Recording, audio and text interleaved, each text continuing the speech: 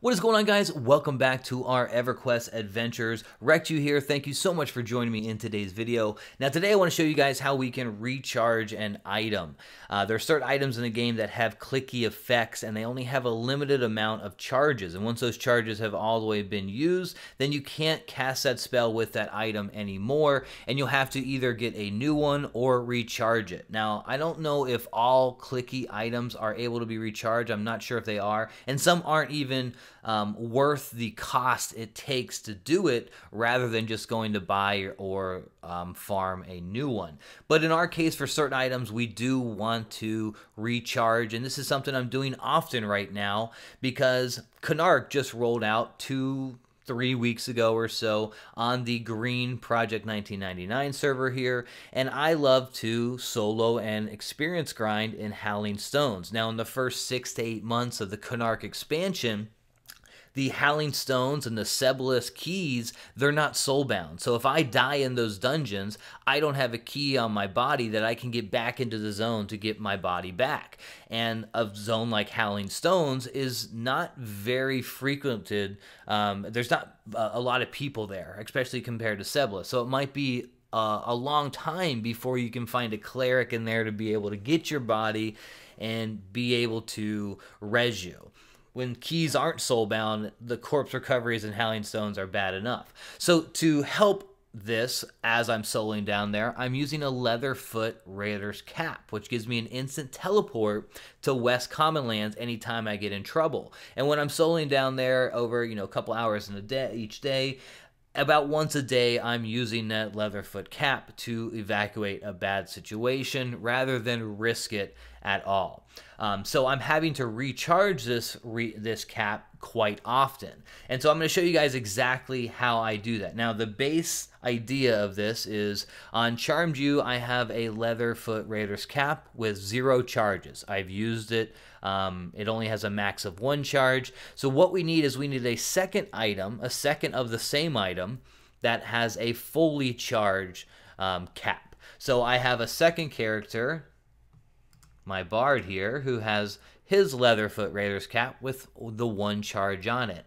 Now we're going to go find a vendor in the game who has less than 40 items in their base inventory. And you can just, when you go to sell something, you can count how many are there.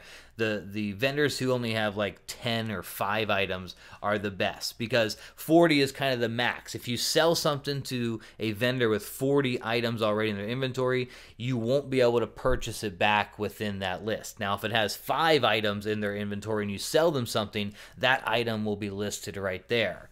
So what we're going to do is we're going to grab our bard here with the fully charged cap. We're going to sell that cap to the vendor.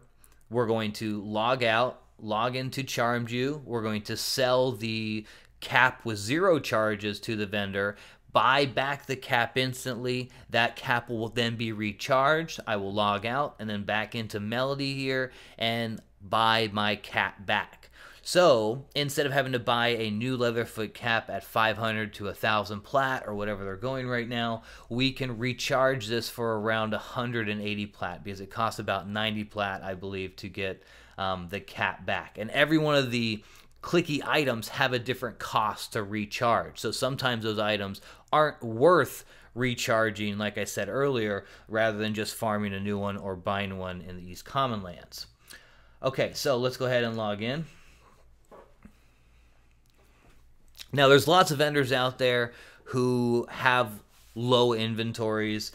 This is one I'm just sitting at right now. You can see how many they have, and she actually has a few more items she usually doesn't. She usually doesn't have these top 4, 5. She would only have the spells. Okay, so I need to go in. Here's my Leatherfoot. Now, as you can see, if I right-click, it has a charge, 1 charge. Not sell for 9 silver. There it is right there on the vendor list. Now I need to log out and then just cross your fingers. No one comes and buys the cap while you're doing this.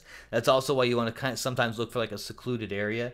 If you've ever been in a high-end guild, then you'll have certain days of the week or month that you do this, and you go somewhere where no one's at because you don't want people coming in. Because you'll also have really high end puppet strings, you know, those type of items that cost something like 20,000 plat to recharge puppet strings. Where this will be a $90 each time, a 90 plat each time. That would be like a 10,000 plat each way.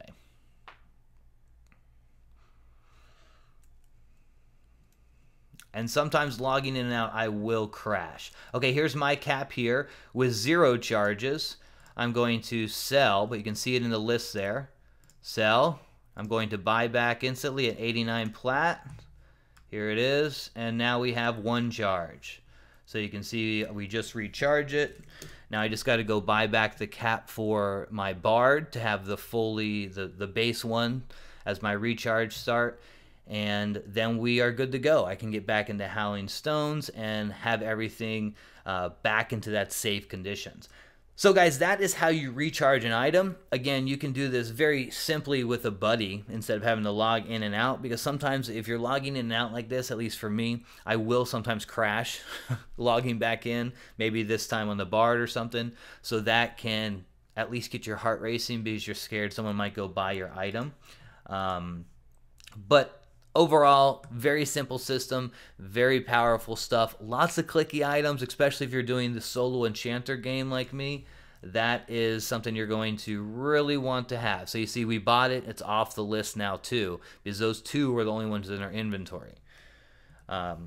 But again, soloing as an enchanter, you're going to have clicky items you're going to want to use, especially if you're doing really big names and big bosses and scary, risky stuff. And like right now, I'm trying to avoid dying as much as possible. 1, because I don't want the corpse recovery in the dungeons I'm fighting in. And then 2, also I'm grinding the 60 right now. So any experience loss avoidance is, you know, what we're going for. So guys, hopefully this helped you guys out. You see exactly how you can recharge your items. If you have any questions or comments, feel free to reach out. I'd love to help. Have a good one, guys. I'll see you in the next one.